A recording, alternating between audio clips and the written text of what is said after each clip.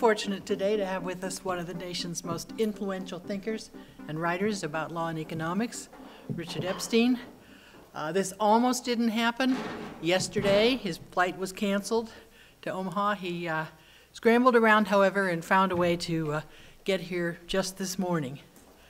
Professor Epstein is the Lawrence Tisch Professor of Law at NYU, an adjunct scholar at the Cato Institute, senior fellow at Stanford's Hoover Institute, was and maybe still is senior fellow at the Center for Clinical Medical Ethics at the University of Chicago's Division of Biological Sciences. I may give you some idea of the range of his thinking and abilities. Before joining the faculty at NYU, he taught law at University of Southern California and later moved to the University of Chicago. Before that, he received his BA at Columbia, a BA in jurisprudence from Oxford University, and then an LLB from Yale. He's an ardent advocate of minimal government regulation and simple rules. He's the author of many books. Just to name a few: Antitrust Decrees, Why Less is More; Mortal Peril, Our Inalienable Right to Health Care. Question mark, okay. It converts it from liberal to conservative. Right. Overdose, How Excess Government Regulation Stifles Pharmaceutical Innovation. Takings, Private Property and the Power of Eminent Domain, cited by the U.S. Supreme Court at least 4 times. Supreme Neglect, How to Revive Constitutional Protection of Property Rights. And most recently, just this year, the Classical Liberal Constitution, The Uncertain Quest for Limited Government. Among other things, Professor Epstein has a connection with a program we'll hold here later in the week. We will have representatives both of the prosecution and defense counsel from Guantanamo Bay. A few years ago, Epstein served on the Constitution Project's Guantanamo Task Force. This is not Professor Epstein's first visit to Omaha. He was here 35 years ago to speak on no-fault insurance. Professor Neumeister, who never forgets these things, reminded us of this. He has been out ill, is recovering from some major surgery. He was really sorry that he was not released yesterday as he had hoped in order to get to see you. Today, Professor Epstein will address income inequality. Data indicates there's a widening gap between the incomes and wealth accumulation of the wealthiest individuals and families in the U.S., while middle and lower class incomes and asset accumulations may be more stagnant or even falling. President Obama noted this growing inequality as a problem in his 2014 State of the Union speech. He promised to take action to reduce the gaps by raising the minimum wage, changing tax laws, etc. The president and some others are concerned that the widening gap means social mobility will decline, that economic growth may be stifled. Today, we are privileged to have Professor Epstein's ideas on whether this is really a serious problem, and if so, what's the best prescription to cure the problem. Professor Epstein, thank you for coming.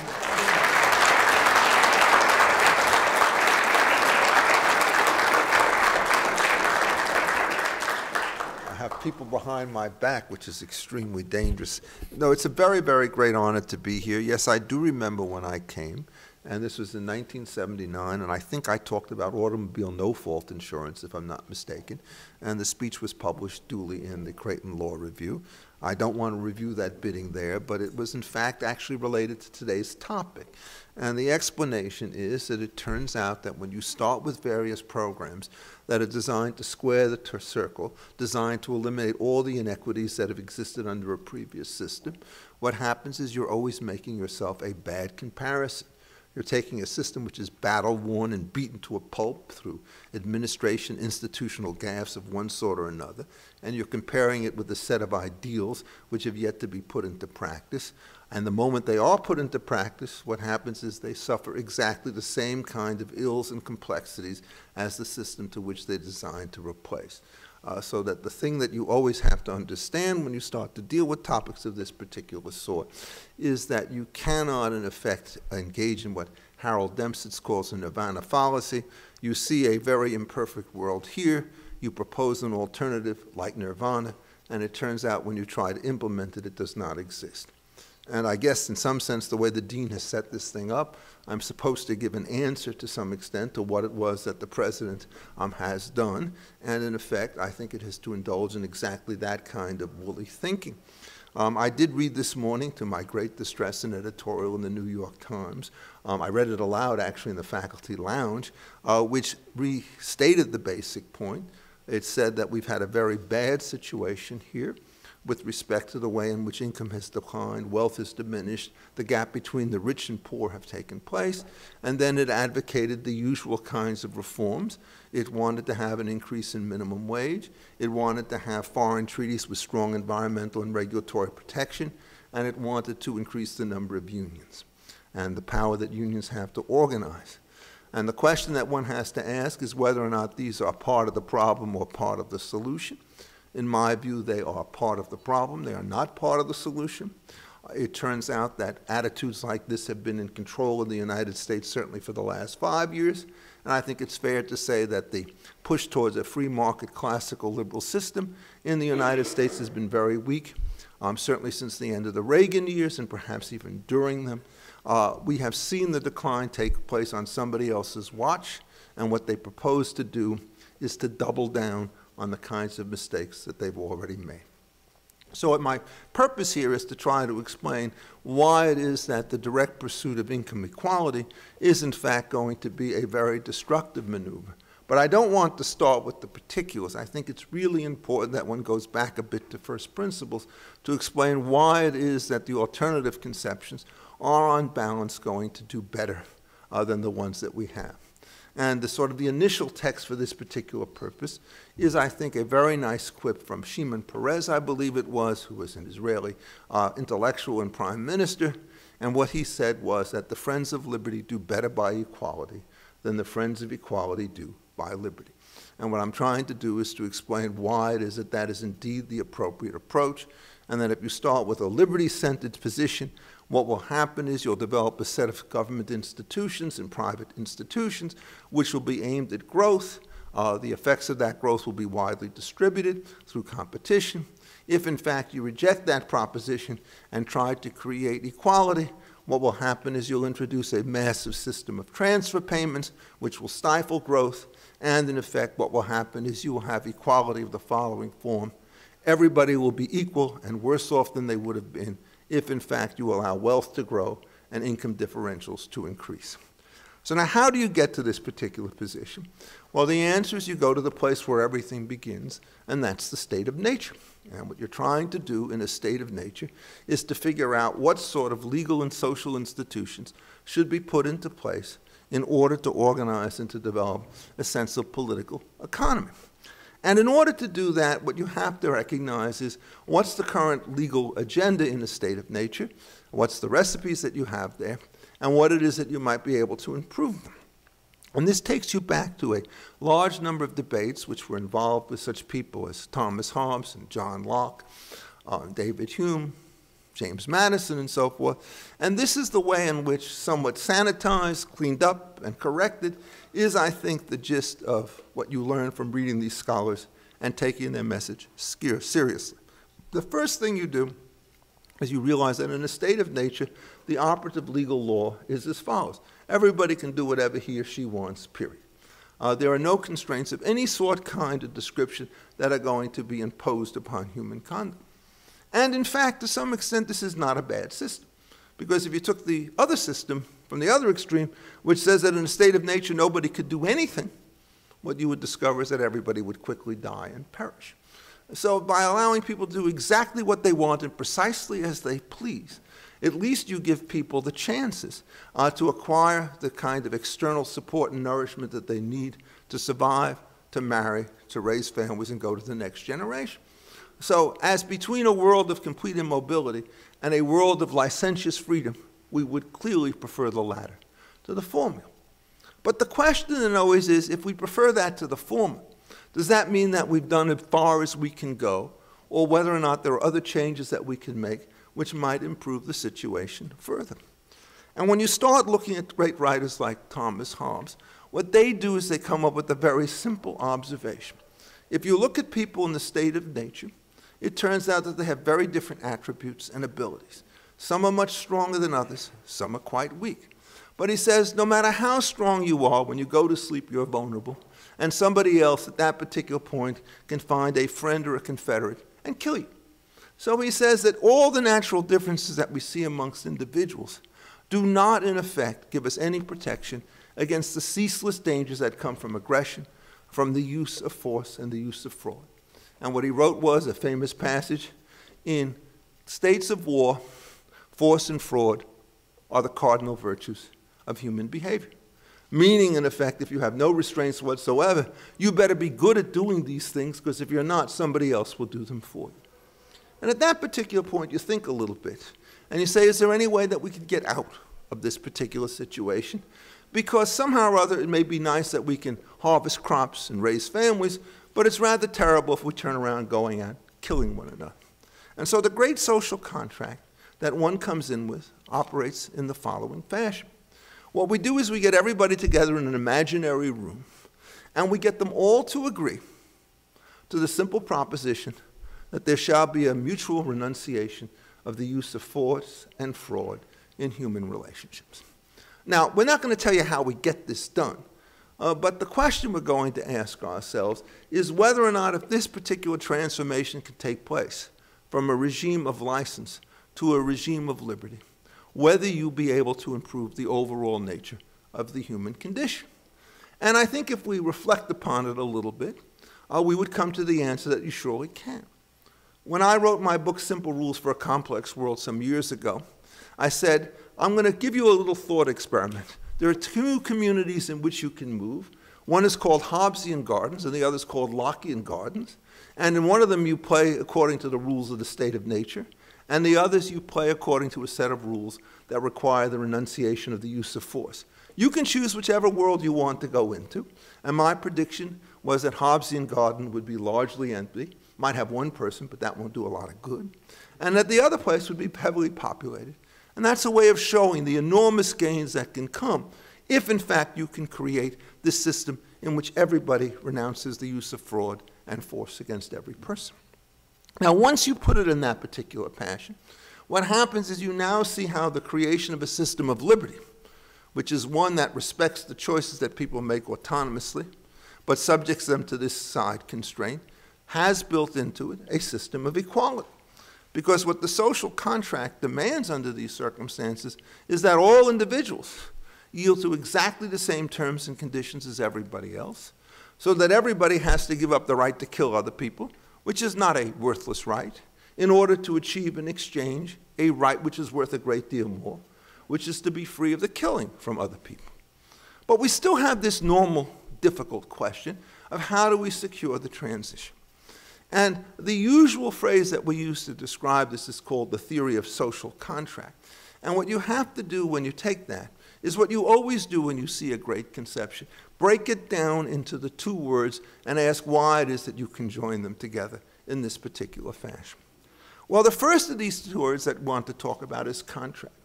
And although we tend not to stress the point, we know that contracting is one of the fundamental institutions of social behavior.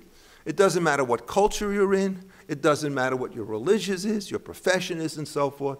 To the extent that you wish to have cooperation and exchange, you could either do it by coercion, which puts you back in the state of nature, or you can do it by agreement. There are really no third alternatives to those two particular extremes. There are only blends of the two of them, certain degrees of freedom, certain degrees of sufficiency, and so forth. Now, the great advantage of a system of contract in a world in which property rights are well defined is that it leads to improvements. Everybody surrenders that which they value less in order to exchange for that which they value more.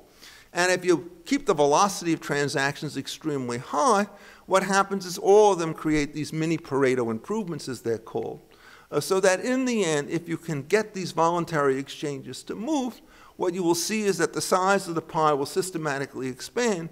What you cannot guarantee out of this regime of equal rights is that, in effect, that everybody's slice will increase by the same amount. Some people will do better, some people will do worse.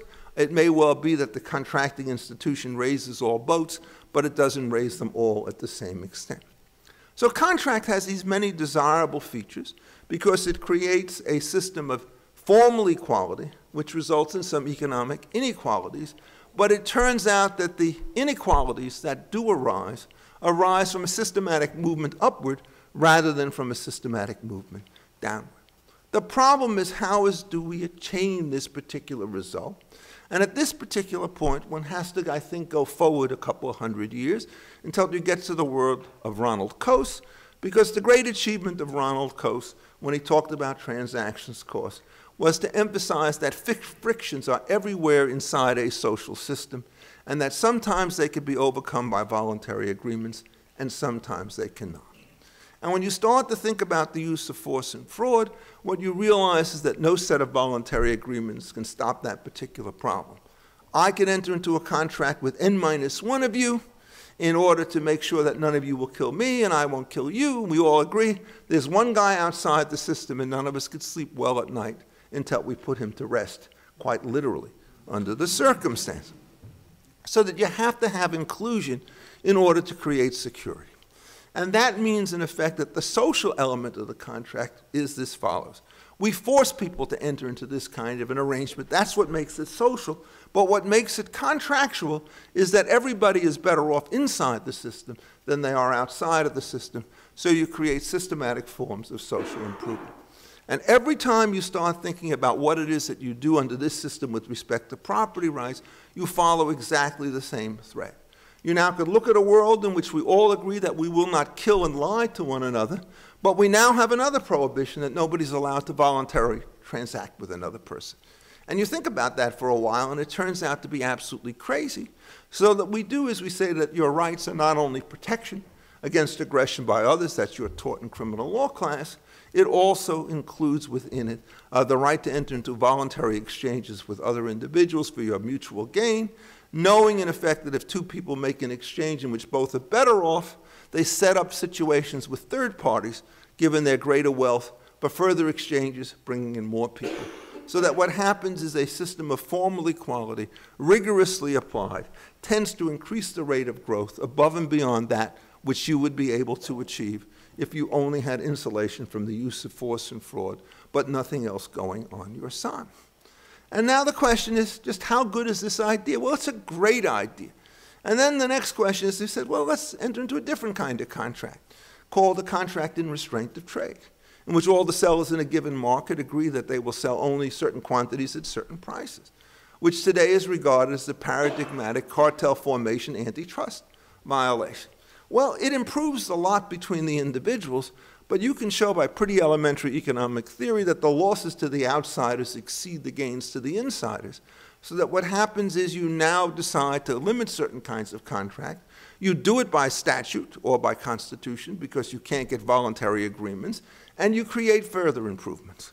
So essentially what the classical liberal program is, at least in terms of substantive rights, is any time you see yourself in a given position, you ask yourself, can we make two kinds of improvements? One by voluntary agreement, and then we have to check that their external effects aren't negative, large enough to offset the gains. And then you start to see whether or not there's some collective improvement that could be created, but transactions cost means you have to do it by legislation or by statute. And so what you're constantly trying to do in this game is grow that pie, grow that pie, grow that pie. Now you need institutions to make sure that this thing is going to work. And these are not the easiest thing in the world to come by. If you go back to our friend Sir Thomas Hobbes, his attitude was, all individuals by social contract will agree to throw themselves abjectly on the altar of some all-powerful sovereign because that's the only way in which they can protect themselves against the evil of other individuals. To which the answer comes back, we can know some sovereigns who would be far more dangerous because of their monopoly of power than any private person can be. And what we then do is develop our own system of government, the great tradition of Hobbes and Locke and Madison, separation of powers, federalism, vested constitutional rights, the whole ball of wax. What's it about? It's about the effort to make sure that when you put institutions in place, which are designed to preserve this cycle of voluntary and coerced improvements, that is through the prohibition on force, the prohibition on restraints in trade, and so forth, the institutions that you put in place to enforce these norms do not become so big that they essentially consume them. And the program, therefore, has to work with respect to formal equality, because the moment you start making exceptions for your friends, everything starts to go very bad indeed. It has to use a large measure of coercion in order for it to succeed, and you need a non-discrimination principle, which means that you as the government cannot play favorites. So if you start with a system of liberty, you must necessarily include a system of equality if, in fact, you're going to be able to make all the adjustments from simple private transactions to a well-ordered, well-run government state. And by the way, this is not a particularly small state. It's not as big as the monster that we have today, but I think it would be very unlikely that you could construct a state which would allow you, for example, to consume something less than 20% of the GDP on internal governance and external protection. So you're talking hundreds of billions of dollars in the modern economy for what I called, in my book, the classical liberal constitution. Now, the question is, how do we compare this with respect to the modern programs that are taking place? And I think it's sort of nice to go back to that list with respect to the New York Times on the kinds of improvements that they regard as intelligent ways to respond to the particular problems that we've seen in recent years, namely increased minimum wage laws, very tough environmental protection and trade laws on the one hand, and all sorts of unionization on the other. And see the way in which this thing starts to play out. Well, at this particular point, it's quite clear that the dominant text that you're talking about is the text of equality. And the question then is there any place for liberty in a system which treats equality as its final goal? Well, if you're stressing equality of rights, then in effect you can say all people are born with their creator with the rights to life, liberty, and the pursuit of happiness. And so you're right back to the libertarian position, starting at the other side with the equality dimension and protecting the liberty dimension as you go along. So it's clear that when the moderns talk about this, they're not talking about equality in that sense. They're talking about equality of income, equality of wealth, which of course is exactly the same text that the president speaks from, that the Democratic Party speaks from, and that its favorite mouthpiece, the New York Times, speaks from as well. But you have to understand that this is a very different set of consequences and a very different kind of socialization, organization that you're trying to put together. Now, the first point to note in all of these particular cases is that each of the three things that I've talked about in their own way are designed to limit the way in which voluntary transactions start to take place between adults and ordinary individuals. And generally speaking, you would want to apply to the provisions that they have exactly the same test that you applied when you explained why it was that the antitrust laws are perfectly appropriate to place limits on those voluntary contracts which, to use the common law phrase, are in restraint of trade. And if you go through these various things, all of a sudden you'll start to see that they have exactly the opposite intentions and exactly the opposite results of the one that we're talking about. And so if you start with a minimum wage law, what it says in effect is if you wish to enter into a certain kind of contract with a given kind of worker, you must pay him so much per hour in order for this job to take place. Now the question is, who are you protecting when you engage in this kind of a legal attitude? And well, the first thing, obviously, that one would want to say is that what you're doing is you're protecting the individuals who would otherwise take an income for less. The difficulty, of course, is that there is no obligation on the employer under a minimum wage law to hire people at a wage that makes no sense from him. So while you will protect those workers who do manage to get jobs at the higher number, there will at least be some workers, if the minimum wage law is to have any pop at all, who will get no jobs at all. So at that particular point, you're now faced with this very embarrassing trade-off. Do you think that the increase of the wages of some is worth the increase of unemployment for the others? There was a recent report coming out of the White House which announced that the proposed living wage, moving up to $10.10 an hour, would in fact create benefits for 16.5 million people. And how could you possibly resist a statute like that? Well, the way in which you resist it is to examine its consequences, it seems to me. And the first thing you have to do is to ask yourself, what is the size of the gains of all the individuals who are going to go up to $10.10? Well, that depends on what their wages were before.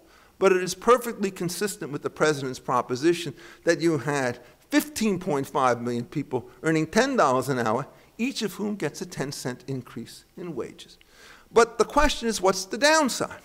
And it turns out that there are going to be some people who are much lower than that on the totem pole, say at the $7.25 figure we're talking about, and it's going to be highly unlikely that all of them will continue to be employed if, in fact, an employer has to give them close to a 50% increase in real wages. So some of these people are going to start to go down to zero. You then have to net out very large losses for a small group against much smaller gains for a larger group, and the number that you come up with in an economy of about $16 trillion rather, is that you may be able to improve by this particular measure about $2 billion in gain, which works out to about $120 per person on net. But that's a transfer payment. You also have to take into account that those $2 billion are coming from somebody else. That's going to be an employer. If what you're trying to do is to figure out the social consequences, it is simply a wrong form of accounting to look at only the winners from regulation and to ignore all the systematic losers from regulation, which include those individuals who have to pay the premium on the one hand and those individuals who are shut out of the labor market at all. So if you go through the complete analysis, this is the kind of restriction which looks to be systematically negative sum. That is, if you figure out all things taken into account, you're spending a very heavy fortune to implement the system, which when it is implemented will result in a smaller overall product than you would have had without it. And the thought that somehow or other you can shrink the pie in ways that will prove greater income equality turns out to be wrong as well. Because remember, some of these people are wiped out completely, so that if you look at the class of individuals below $10 per hour in wages, there's huge income inequalities that is generated by the imposition of this system and huge social distortions that take place by reducing the opportunities that employers have to invest in people. Great incentive now to either cut back on the total size of your enterprise, to send some of it overseas, to substitute in automatic equipment for labor under a whole variety of contracts, one way or the other. So the proposal itself cannot work. But we're told, in effect, that, why are you worried about the minimum wage? Everybody agrees that there's regulation. I gave you the illustration, for example, of the restraint of trade law. And certainly anybody who teaches contracts will know there's things like the statute of frauds and the parole evidence rule and the statute of limitations, which are all forms of regulation on private contract. But again, do the test. When you put the statutes in place under the statute of frauds, you're increasing the security of transactions. You're not telling people what they can sell things for. So those are positive sum statutes. And therefore, the mere fact that there's regulation doesn't mean that you commit yourself to all regulation. It means that you only commit yourself to that regulation which, when systematically and uniformly applied, will overall expand the pie. And so the first of these devices does exactly the opposite. We had a minimum wage increase in 2005, 2007. The most conspicuous concept of that was a very sharp increase in unemployment rates for minority kids who essentially now have an unemployment level of around 40%, of 10% from what it was before these things were happening. So why somebody would want to do this under the name of equality is, in fact, to me, a mystery. Then what we do is we start talking about various other kinds of regulations dealing with protection and environment. Well, one of the great challenges on the economic front in the sort of international areas is as follows. If you understand, as we should understand, that international trade is just another set of contracts which produces gains to both parties. If these gains are generated in competitive markets, they will generate further opportunities for people to trade with the people who have traded with one another, so that you'll be able to expand the pond. The great challenge in international affairs, therefore, is to find a way to keep free trade alive in a system which will allow these particular gains from trade to exist not only nationally, but internationally. And the moment you decide, in effect, that you're going to stop this by a tariff or by a prohibition or a tax of one kind or another, what you're doing is you're taking profitable transactions in a market context and preventing them from happening, which means that the gains disappear. This will create losses on the American side, and of equal importance, it will create losses for people in other countries who are denied access to our markets in an effort to improve their own welfare and their own jobs.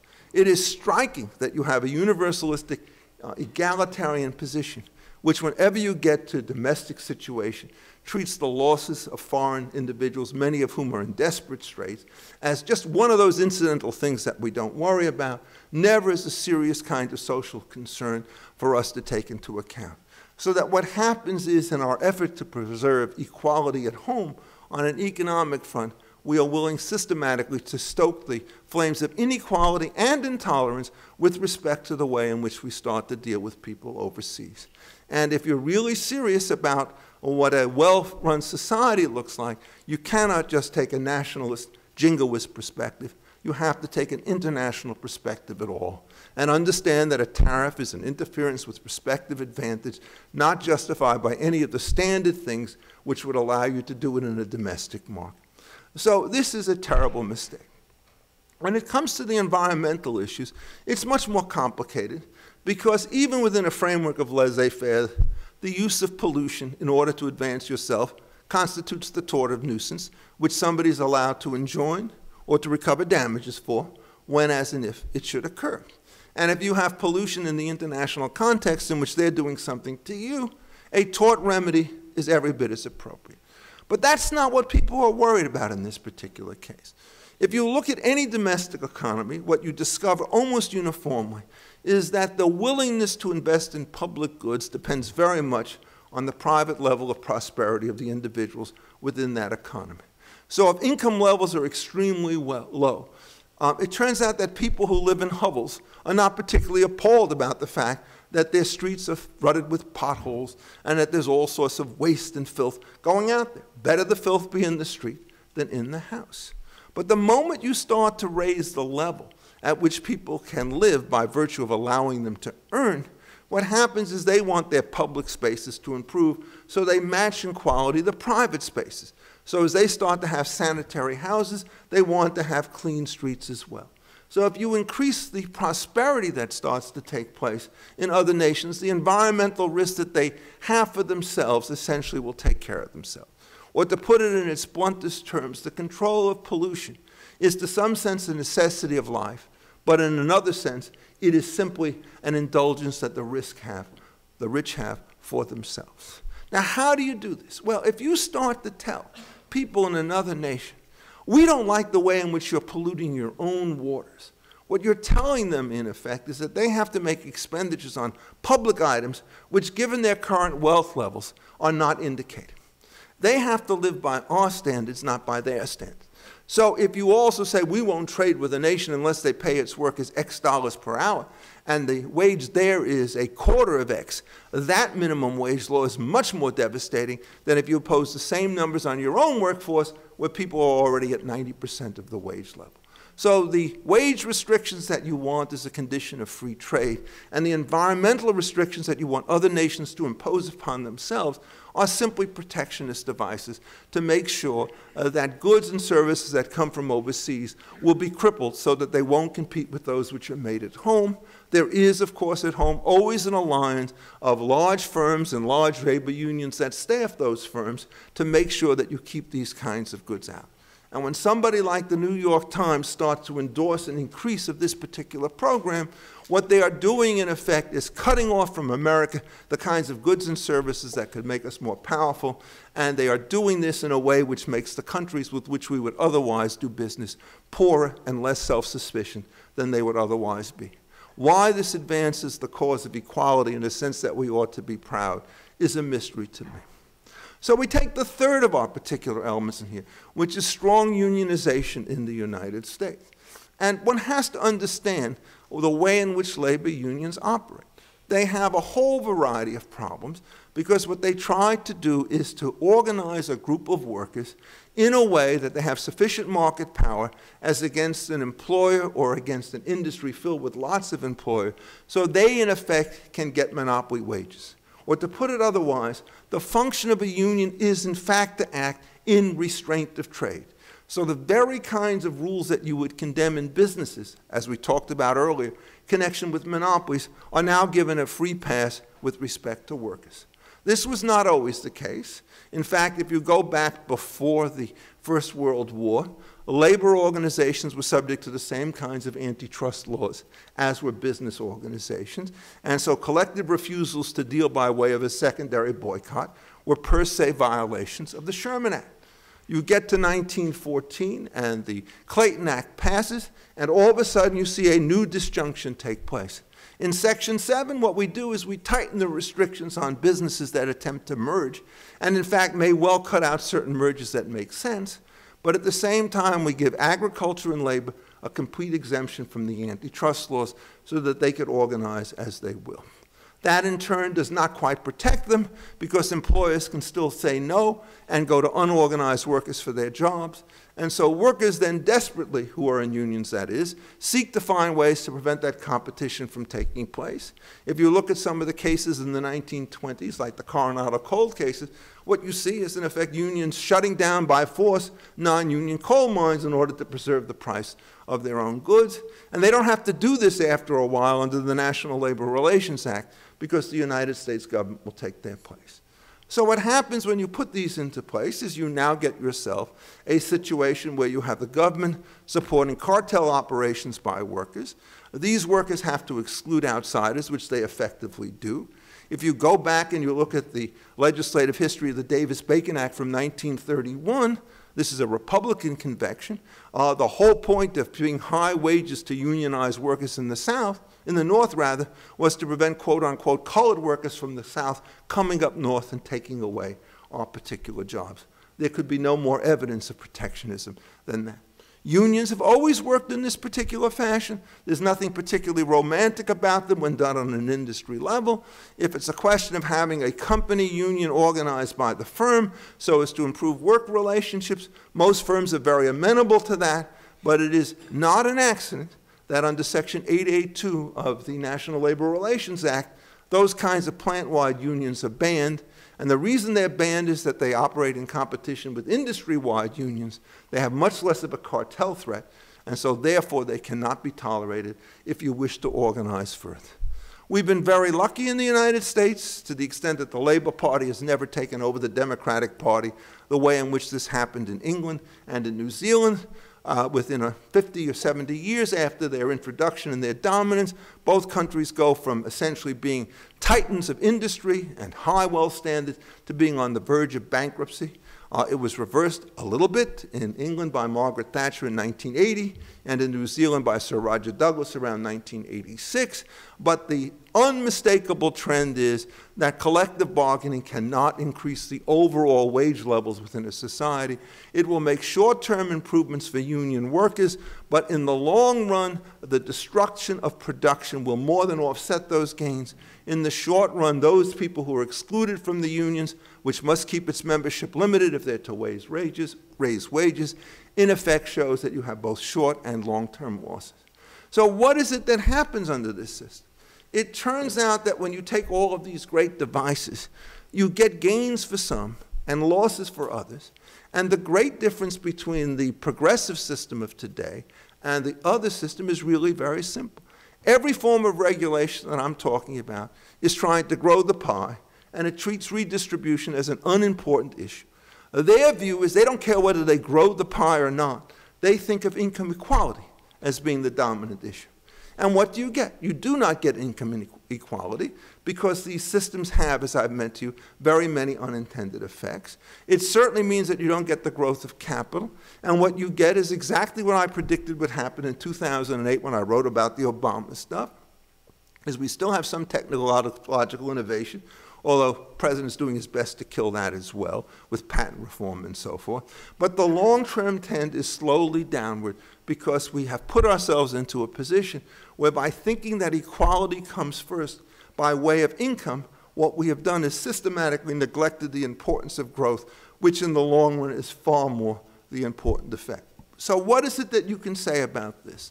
Well, when I gave a little interview on PBS, which provoked, to put it mildly, both positive and negative reactions, I ended with a quote that I thought came from Abraham Lincoln, which said, in effect, that you cannot make the poor rich by making the rich poor.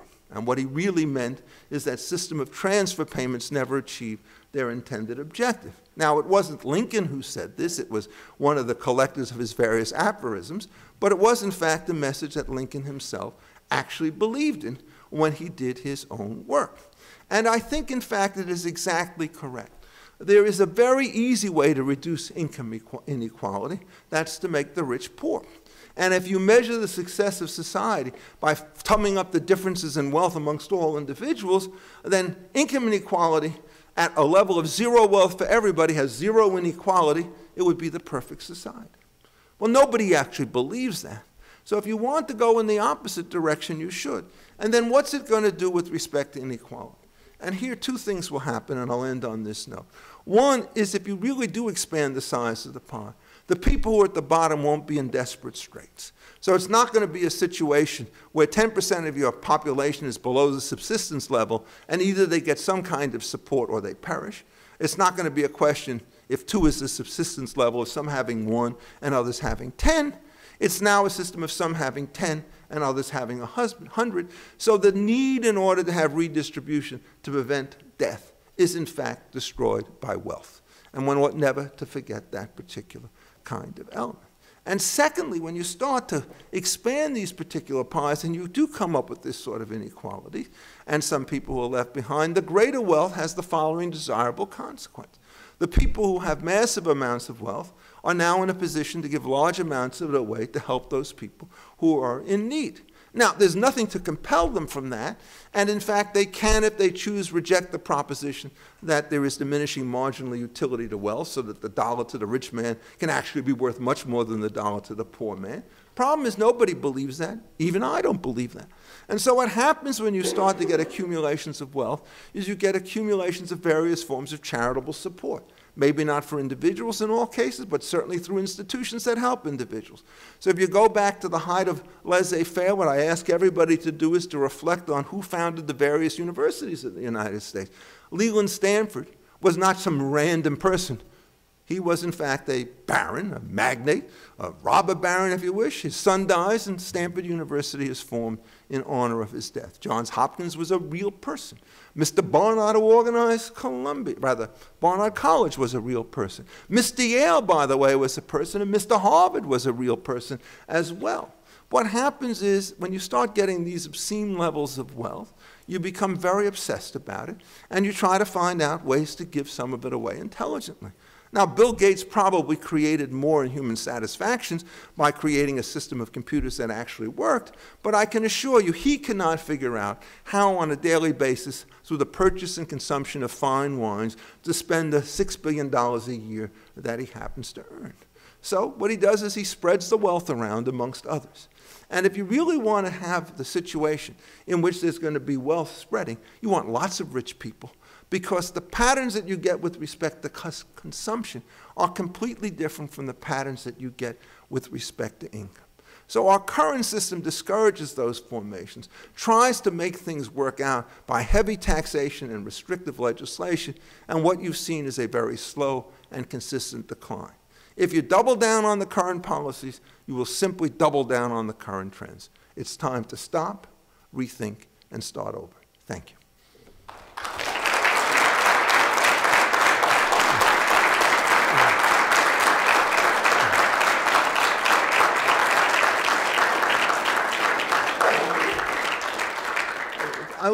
I can't give a talk like this and not take questions.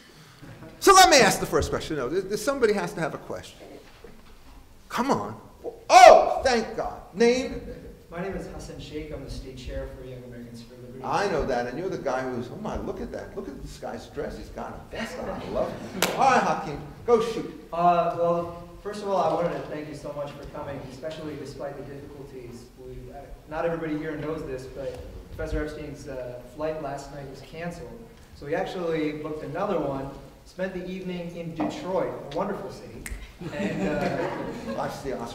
and then came here this morning just so that he could come for this lecture, which Okay. we deeply appreciate. Well, what's the question? My question is, a lot of these measures that we're talking about seem to fall into the place of non-discriminatory clauses that any liberal government, you said, would be important. So is this not the type of non-discrimination a country should strive for to create some inequality? The question, I'm going to rephrase it a little bit, is you notice that I emphasized here non-discrimination. And the question you're asking is how far do you push this particular idea? And it turns out this is actually a very deep question. And if you're dealing with competitive markets in which individuals have lots of choices on lots of sides, your view is to let anybody discriminate any way that he or she wants with respect to anybody that he wants to do business with or she wants to do business with. Because if you get too far out of line, somebody else will step up and offer a substitute product. So to give a famous story by my former colleague Frank Easterbrook, he comes in and he says, when he was in practice, some client comes up to him and he says, there's got to be an antitrust violation here. He says, every time I raise my prices, I lose my customers. And every time I lower my prices, I can't make any money. And so Frank looks at him and says, congratulations, you're in a competitive industry. Because that's exactly what happens. It's only when you have monopoly rents that you have the power to raise prices and not lose all your customers. So in this world, let people do whatever they want. Because one of the theorems is that you can't price discriminate when there's pure competition. But you will observe different prices. And that's because when you start looking at the cost of service, it's different to different individuals in various markets. And so if you try to say, I want uniform prices for uniform situations, you're creating massive cross-subsidy. So to take a market which has failed on this, the individual healthcare market in places like New York and Washington, D.C., they say, it doesn't matter whether you're Dean or you are getting insurance, you're all people, we'll charge you the same rates. Now, for cadres like us, the rates are about, in terms of cost, 4 times or 5 times what they offer the likes of you. We charge equal rates, right? And we're running as fast as we can to get that coverage, and you're running in the opposite direction. So that's a classic situation where you're now requiring non-discrimination, but in fact you're trying to ignore cost differentials. And the correct way to form the economic proposition is to say that you will get a uniform rate of return on your investment in a competitive market, whether you're insuring the healthy or the sick. But if you impose a, quote, non-discrimination rule on the actual provider, you drive the market into oblivion. Now, when you start talking about government, you're talking about monopoly. And monopolies are different because they have price discretion. So this first came up in connection with common carriers. And the issue is, can I charge discriminatory rates to all the customers I've had?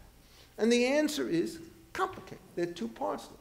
Suppose it turns out that there's some of my customers who I'm going to have to serve during the day when there's a peak load demand, and there are others at night when the demand is much lower. If I have to charge the 2 exactly the same price, and the cost is high on one end and low on the other end, it's just the same problem that you have in a competitive market, which is subject to restrictions. You get big cross-subsidies. It doesn't work. So what you want to do, in effect, is to say that people can always have cost-justified discrimination, even in monopolies, because you're trying to stop the cross-subsidies that kill markets. But on the other hand, if the 2 of us are in identical positions in the market and present the same cost, if we allow the utility to say, I'm going to serve you, but not to serve you, I serve women, I don't serve men, I serve whites, I don't serve blacks, at that point, there's a real danger. So essentially, the anti-discrimination norm, as applied to monopoly institutions, is designed to prevent illicit wealth transfers unrelated to the cost of providing real services. Now, government is a monopolist, right? And either you have an anti-discrimination norm that limits what it can do, or it will do exactly the same thing that the unscrupulous operator will do. And if this government has a racial animus of one kind or another, you can get the kind of situation that you had under segregation in the South. under apartheid and so forth. So when you have a monopoly power, you have a duty to serve, and you have to serve on non-discriminatory rates. And this was understood in the economic area at the various latest by about 1810 in a case called Allnut and Inglis, and it's got to be carried over to the political stuff. And sure enough, when you see monopoly comes up, say, in interstate commerce, and local governments want to tax foreign guys coming in, but not their domestic people, they got a monopoly. And so what you do is you introduce a non-discrimination rule so they can't play favorites. And essentially one of the great achievements of the American Constitution through judicial interpretation has been to create a free market nationwide by using the non-discrimination principle as the first rule with respect to interstate taxation. So it turns out discrimination is wonderful in one place and deadly in another. And you have to understand the theory of monopoly power to understand where it should be used and where not. It's easy to say we don't regulate competitive markets. It turns out all monopoly markets differ from one another in significant ways, and it's very difficult to come up with the ideal system of rate regulation, a topic about which I've written a lot, and I understand only so much. I don't understand everything. Nobody does. Okay. Another question, please? Somebody? Yes, you've got a copy of my book. Two of them. Yes, sir. Would you say something about the history of child labor in the early part of the 20th century as an example of the wealth effect? Oh, sure. I mean, it's not only the early part of the 20th century, it goes back a lot further than that. There is a very powerful book written by a man named Benjamin Powell, which goes through all the various child labor statutes. I'll give you his conclusion, then I'll tell you how it gets there. He says, when you put child labor laws into effect, what essentially is you're saying to parents that they cannot send their child into a market for what they regard as a beneficial transaction, either for the child or for the family. Well, if they can't send them into a market, they've got to do something. And so what you do is you can document a systematic increase in begging, prostitution, maiming children, all sorts of other things, by virtue of the fact that a unit of production is no longer available. So how does this start to play out? Well, if you go back to, say, 1800, and you're trying to figure out the use of child labor, it is endemic everywhere throughout the world because 90% of the economy is a farm economy, and there is no employer around to exploit the children. They're just parents to, quote unquote, exploit the children. And either they contribute at a very early age to the production from the farm, or there isn't enough food to go around. And for those of you who don't know it, agriculture, even today, is one of the most dangerous forms of occupation in which you can enter. And it was much more so back then. Between the sunstroke on the one hand, the parasites that existed in the soil on the other, to the dangerous equipment that you were using, to the kinds of infections that you could get from animals, on and on it goes. It was very rough. And in fact, throughout the world, when agriculture was the dominant form, it turned out life expectancy did not increase for a period of about 300 years, from 1550 or so to 1800. In a place like England, it was stuck at 40 years per age, much of it death in childbirth or childhood, much of it because of chronic conditions that killed people. Now, when you move to an industrial society, right, what happens is now you have somebody known as an employer. And the employer, in principle, can now be a subject with respect to regulation. And what happens is you see a systematic move, slow at first and then gaining in speed, of people going from the country to the city to work in these jobs. And what you do is you observe a very high accident rates with respect to many of the firms which hire these workers. What you don't observe is the accident rates in the city are lower than those of the accident rates on the farms. And so what you do is you're seeing a social improvement coupled with enormous reforms to stop all this stuff from taking place. And then lo and behold, you look at the aggregate data, and by 1900, life expectancy in England is from 40 to 47. And all the statisticians saying it can't possibly last because we've been mired in this rut for so long. But in fact, it was the ability to get away from the farm and go into industry. And then it's a competitive industry, and after a while, you start bidding for workers on grounds of safety as well as on grounds of wages, and kind of everything starts to increase. You put the child labor laws into place. They don't help anything unless you think that parents are engaged in the systematic exploitation of their children for their own use. And for that, the appropriate remedies are laws of abuse and neglect, which cover only a very small fraction of these cases. In most of the situations, these were perfectly rational decisions in which you had team production by the parents and by the children, where parents, at the same time they sent their children to work, would still subsidize their labor by virtue of all they did for themselves. And so you see all these improvements taking place, and the reformers start to come. And what happens is, where they indicate and they succeed, you see exactly what Powell referred to.